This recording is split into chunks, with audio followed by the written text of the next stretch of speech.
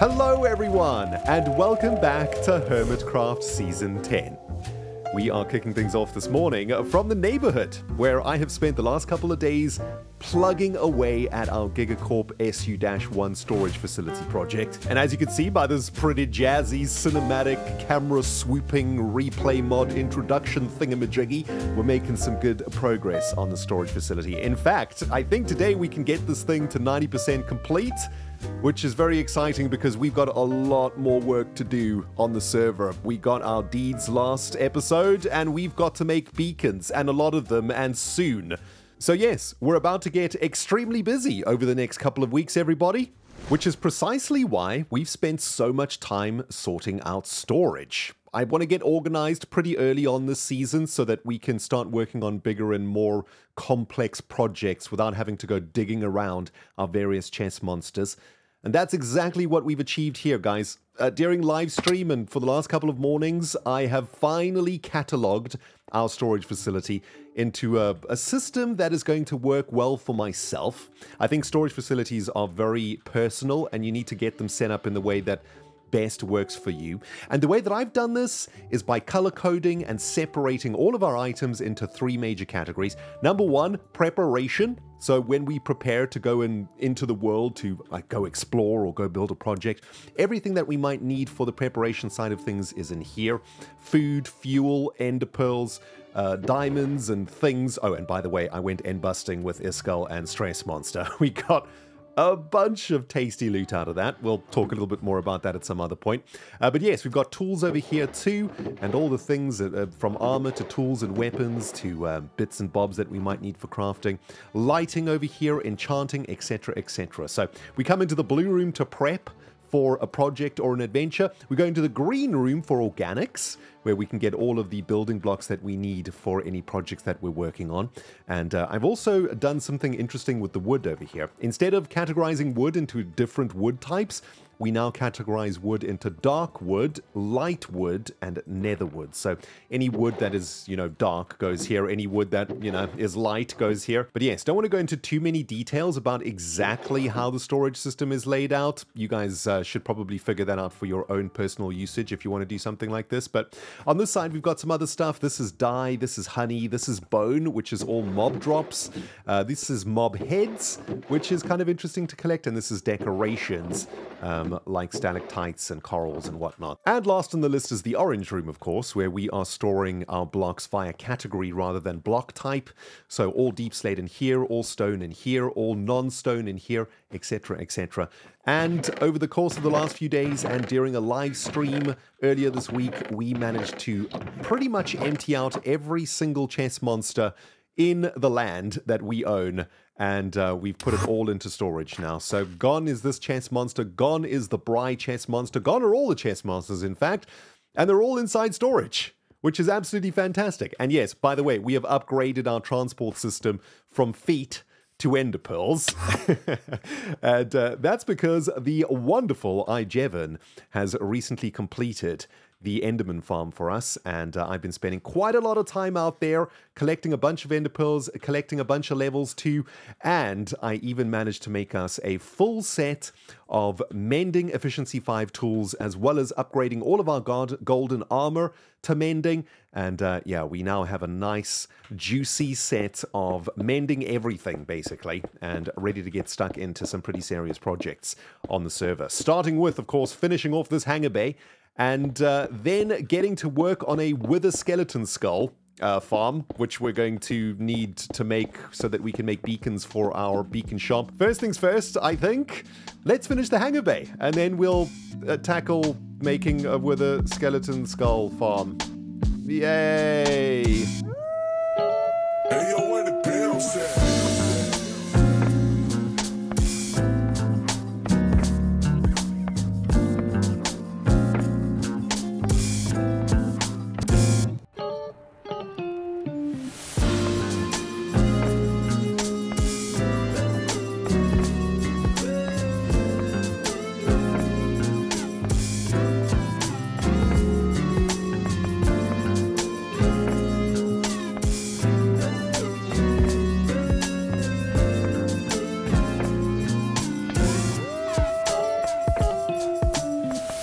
And there we have it, my fellow exoplanet explorers. The GIGACORP SU-1 hangar bay has been completed. Or at least the outside structure of it has been completed. Still need to figure out a few things about this build though. Number one, what's the hangar bay for?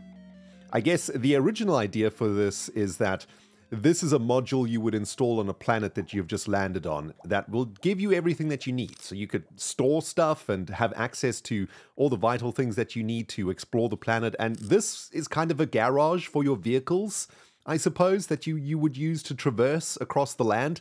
Although I haven't figured out any vehicles per se, but maybe that is a good idea for this. And of course, let's do a quick view check from within the Giga Hut. I wanted to make sure that the hangar bay was in viewing distance of our little house here. That looks super cool from outside the window. And as we wake up in the morning to go and explore the planet, there the hangar bay is waiting for us. We can gain access to, I suppose, our planetary vehicles, which will be stored in the garage over there, I guess. I don't know how to make little vehicles. Oh man, I think I might need to ask my community to help me out with designing some vehicles we can stick in there. Also, we need to deal with this giant space over here. This is going to become a command center for the module. I think the lore of this structure matches up with the command center quite nicely. The idea being, of course, that when you land on a planet, this will be the first thing that you build. And you need to have some sort of a command center so that you can talk to GigaCorp HQ somewhere else in the Gigaverse, right? So, yes, in there, I'm thinking we make a command center. And we've got a couple of villages back here that we've been using to generate quartz for this build. These fellas could potentially become the engineers within the command center, right? We could move them in there and set them up at computer stations and things like this. I want to try get a view from the hangar bay from a different angle here, just to make sure that it is looking sweet from wherever we look. I'm thinking let's go up into Azumavoid's bedroom and take a look from up here. Oh man, actually that looks really awesome. I love the little blue details on the side there, right? That blue concrete. Of course, we're sticking to the GigaCorp palette of blue, white, black or brown and orange. And yeah, from here, that is looking sweet. It definitely looks like we've got some sort of exoplanet colony thing going on. Oh, I'm so happy with that, guys. It's come out so brilliantly. I love it so much. And very glad that we now have a storage system working, because in this episode, we're going to be starting our next major project, which I am kind of nervous about. We're going to be heading into the Nether to find the perfect spot to make a wither skeleton farm so that we can get a bunch of wither skeleton heads so that we can start making beacons, which of course is our Hermit Permit. And I know that a ton of hermits want to get some beacons going, and they're going to be a hot commodity over the next couple of weeks. So if we want to start making some diamonds, we need to start making some beacons. But to make some beacons, we have to start doing some killing of the wither and wither skeletons. And these are not things that I normally do. However, I'm kind of excited about this because Hermit Permits are making me do things in Minecraft that I have never done before. And you know what? That's actually kind of awesome. And I'm very much looking forward to it. There is something, though, that I want to get sorted with you guys before we do that. Before I forget, while we're talking about GigaCorp lore and all of that stuff, we need to go get the block at 000. And now that we've got Silk Touch tools, we should be able to get down there without a problem and yoink the block at 00. Hopefully without any issues. Right, we're almost there, although I think I might have calculated this incorrectly. I don't think this column is 000. In fact, I think this column is 000. This is X030 right here where we're standing. So I think 3 blocks down from here is going to be the 000 line. So we're going to go down 1 more to 01. That's going to be here, which means that 000 is this block over there, right? If I'm calculating this correctly, that is a granite block, and we don't want to mix that up with other granite blocks, so I'm thinking we need to get rid of these granite blocks in the inventory, I guess. We get rid of this, get a shulker box out. That's going to be a giga box that will hold the 000 block, and hopefully I've done this correctly. When we go down into this space, we should be at 000, which means this block is 000. No granite in the inventory. Nope. And yoink. There it is. That is the 000 block of the HermitCraft Season 10 server. And we'll end up doing something about this with the GIGACORP storyline. Guys, I still need to figure it out, okay? Full disclosure, let's break the fourth wall real quick. I haven't figured the story out yet. Give me a few weeks. But we've got the 000 block, and now we can do something with the storyline around that block. Also just realized that we made a death trap, because anybody coming from the end that doesn't have a bed is going to spawn up there and splatterate down here. So before we upset any hermits, let's fill in this hole, fix Hypno's lawn, and go and stick the 00 block nice and safely in the SU-1 hangar bay. Ooh, just realized we get to use our storage facility now. And also looks like there's a block missing over here, so this is a perfect opportunity for me to show you guys how this works. So, we come back from an adventure, we've got stuff to store. Most importantly, we have the 00 block to store, so I think we'll put that in our valuables area. That's going to be right over there. We shall store that until further use. Whole bunch of building blocks and stuff to be stored here. So into orange we go, and we find the spot for stone. We'll find the spot for diorite, which is up here. We'll find the spot for gravel, which is here. Deep slate goes on this side. Processed deep slate will go in here. And ores and whatnot will go. I think I don't have a spot for ores, although I think we'll just do unprocessed ores like this. Unprocessed fuels go here. Unprocessed copper goes here. Mob drops will go in biologicals on this side. And where are the mob drops? Here, the bone block. There we go. I'm still getting my head around all of this. We'll drop some of that phantom membrane in there. Perfect. And what else have we got? Levers. Well, levers go in redstone in the preparation module. And those are components, so those will go in the redstone components box. And that, my dear friends, is a very quick look at how the storage module functions. Like a glove, like a dream, I would say, and it is a very welcome addition to our GIGACORP base over here. Beautiful stuff. Beautiful, beautiful stuff. Okay, I need to go have some real-life lunch. I am absolutely starving. Next up, we're going to the Nether and blowing a hole in the bedrock roof, because I know exactly how to do that. I definitely know what I'm doing. Absolutely. Eezkaaaall. Excuse me, Rendog? Eezkaaaall. Are you trying to sound like vintage beef? Is that how vintage beef says Eezkaaaall? Eezkaaall. I am going to go and try and make a hole in the bedrock, which is something that I've never done. Oh my goodness, Ren. Yep. It is the way I know about that. I don't know if it exists anymore. Does it involve pistons and minecarts? No, it's actually kind of easy from what I can tell. So this apparently is how you open holes in the Nether. You have to find a spot that's just one bedrock, right? Yeah. Classic, yep. Classic. 127. This will be obsidian. Yep. This is TNT. That's TNT, yep. This is netherrack or whatever. Is this from above? This is from above. Yeah, now this is the bedrock floor down here, right? Okay, yeah. This is the other TNT. Then you put yourself under here. Yep. Oh, no, hold on.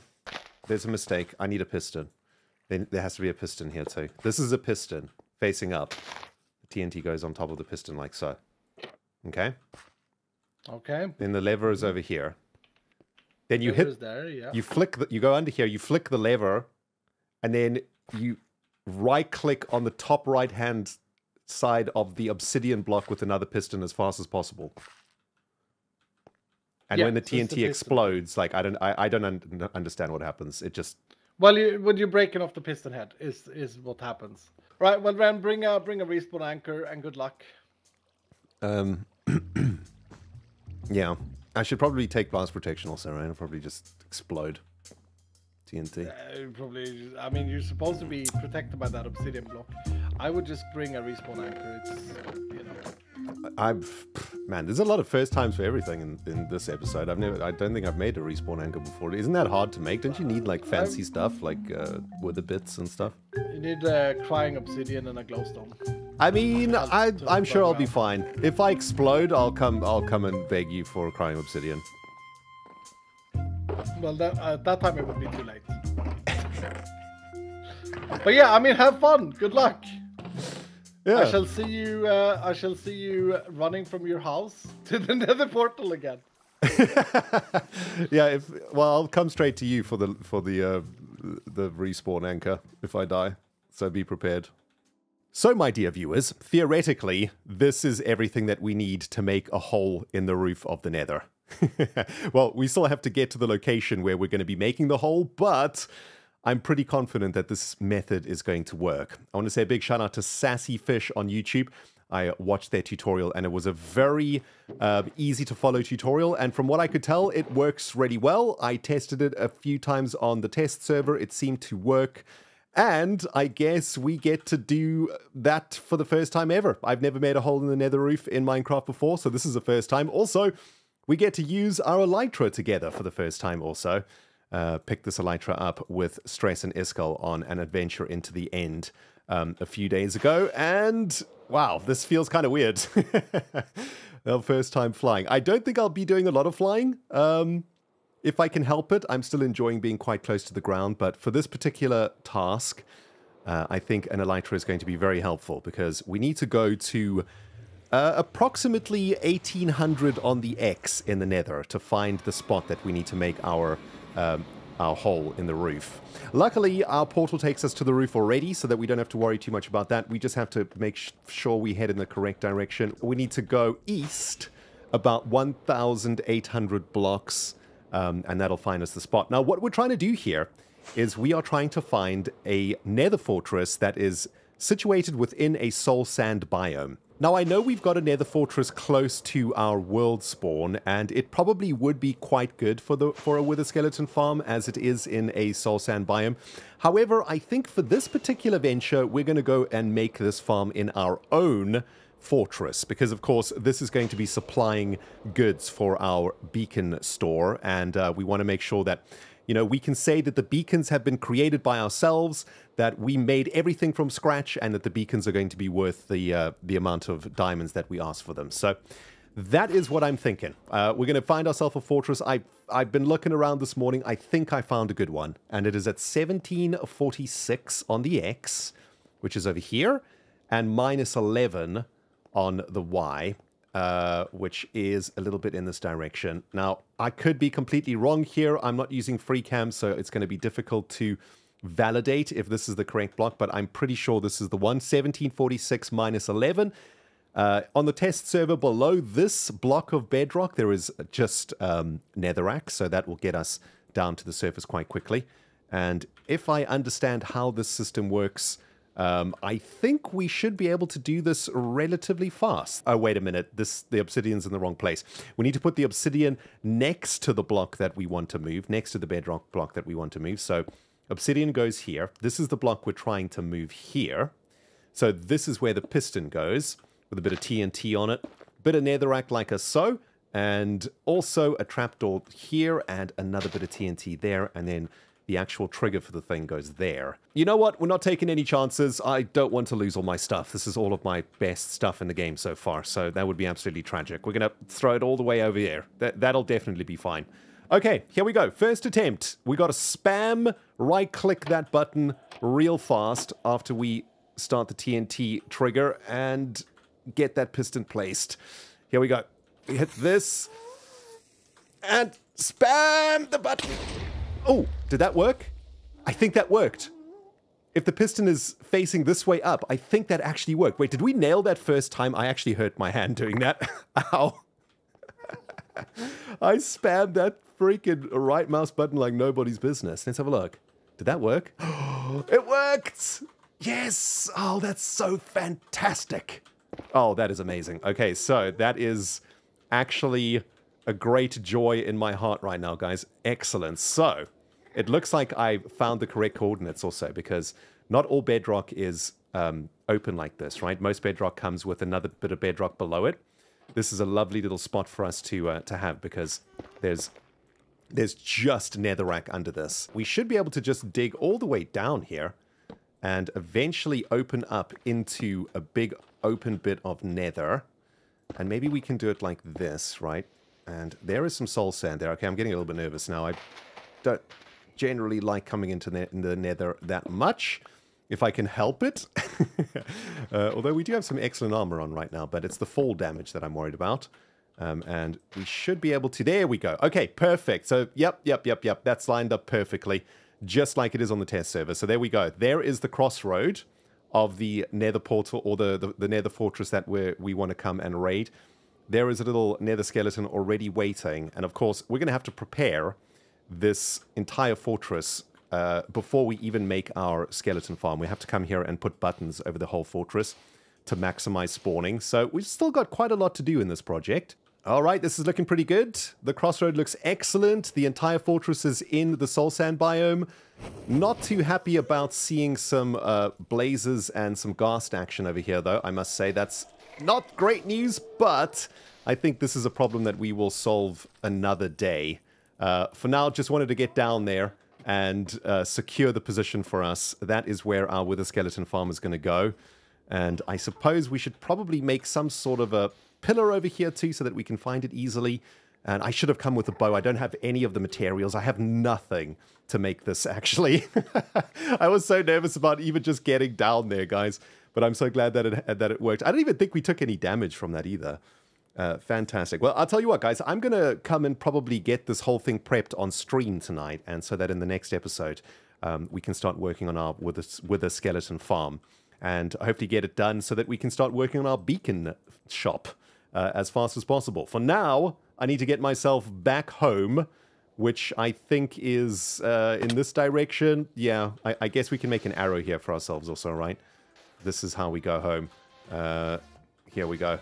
Arrow that way. Yeah, I'm going to get myself home, get some editing done, and oh man, I'm actually really excited about making a wither skeleton farm. I've never done it before. It's going to be cool, and it's going to be highly profitable, hopefully. Thanks for watching, everybody. Rendog signing out for now. We'll see you back in the Nether in the next episode.